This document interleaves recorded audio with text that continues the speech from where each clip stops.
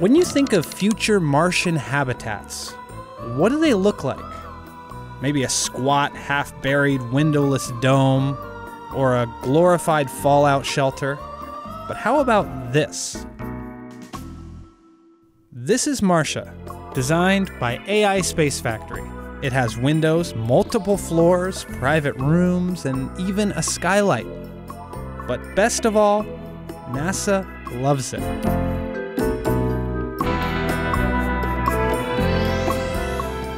The rocket scientists and engineers at NASA are pros when it comes to landing robots on Mars.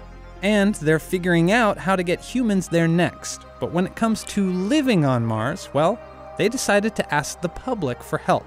In the 2010s, NASA launched its 3D printed habitat challenge. Over the years, it's held multiple stages of the challenge that started with virtual designs and has since progressed to full-fledged 3D printed models. Challengers compete not only for bragging rights, but for, money. And in 2019, first prize was $500,000. Challengers were judged on multiple criteria, including the material they used, the structure's durability, and how airtight it was.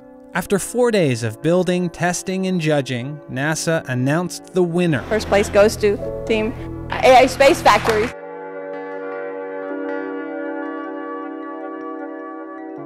So let's take a closer look at MARSHA.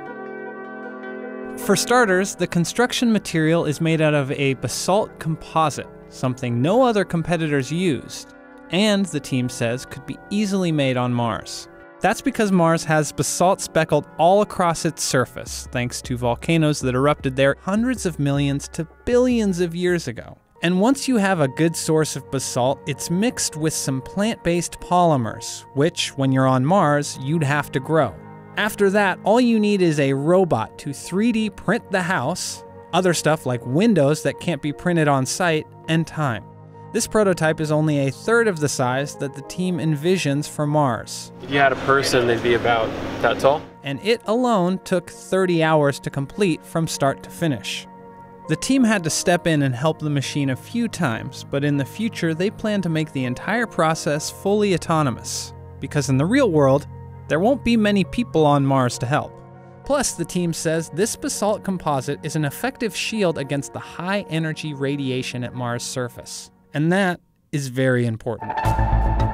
Because a person living on Mars unprotected would receive about 5,000 times more radiation in their lifetime than if they had lived on Earth. That's more than enough to cause cancer and would almost surely result in premature death from radiation poisoning.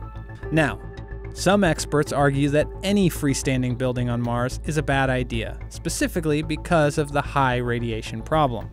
Which is why some concepts proposed for Martian habitats are underground and look a lot like nuclear fallout shelters here on Earth.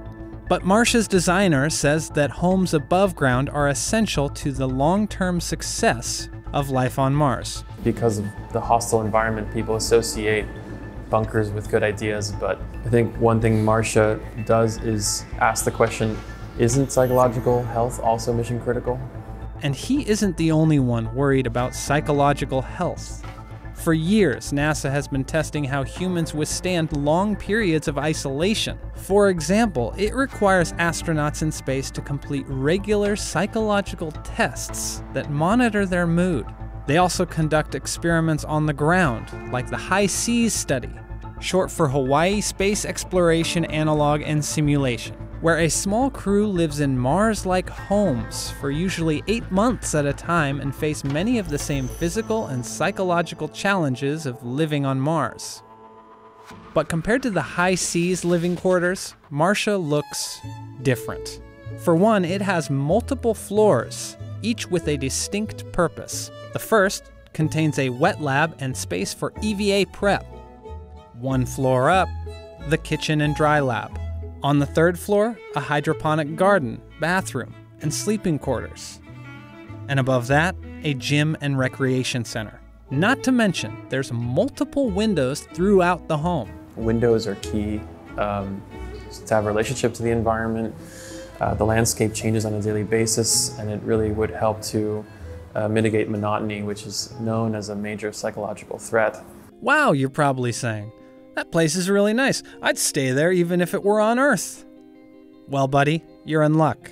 AI SpaceFactory is taking their concept and building it here. What we've developed so far, printing at scale and basically taking that application directly to, an hour north of New York, where people can go and experience this new type of habitat. It's called Terra. Not only does it look like MARSHA, it will be made out of MARSHA. After the NASA competition, AI SpaceFactory broke their model down and will reuse it to build Terra.